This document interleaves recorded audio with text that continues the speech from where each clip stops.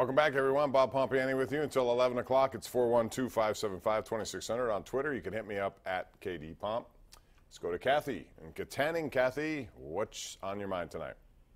It bothered me during the preseason when Roethlisberger hardly played at all, and it was like, what? Do they think he's that good that he doesn't have to No, play they just in the don't want him. preseason? They don't want him to get injured.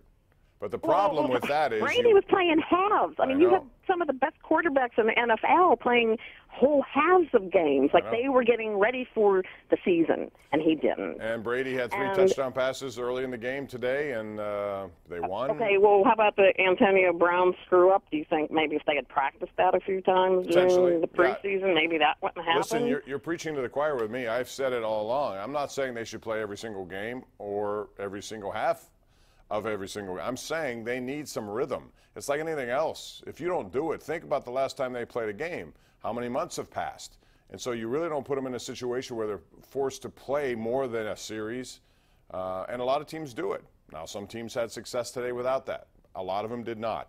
It led to sloppiness. I saw a stat where we saw more penalty flags today than any of the last 7 years in week one. And, you know, to me, that's also part of this. The guys don't get enough reps, and they're not in position to make plays in the first game. So you may be sacrificing, you know, critical wins early part of the season if you're not up to it.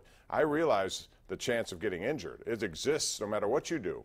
But at the same time, I think you have to have some rhythm. I don't think Bill Belichick cares. He plays him. Brady agrees, and they seem to always start very well. Let's go to Joey in Salzburg. Hey, Joey, how you doing?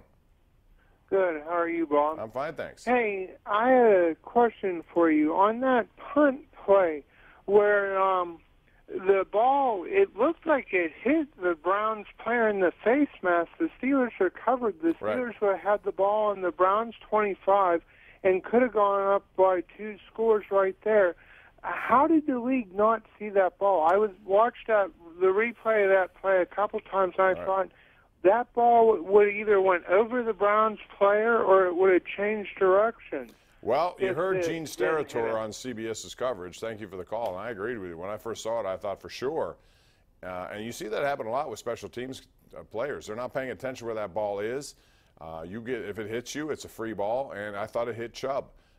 To me, it looked like it did. It went to the replay. I guess they didn't have enough conclusive evidence, and if you don't, then you have to go with the call on the field.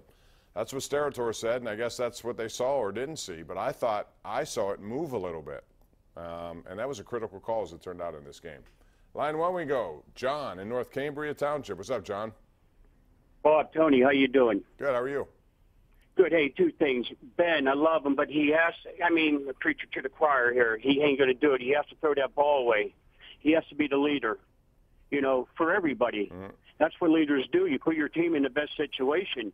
You force the ball, 3 men on one guy, the sacks from behind. You're going to take off. You got to go. This is a big boys league. I think Ben is notoriously like this offense, been slow starting in many years, and then it gets better as the year goes on.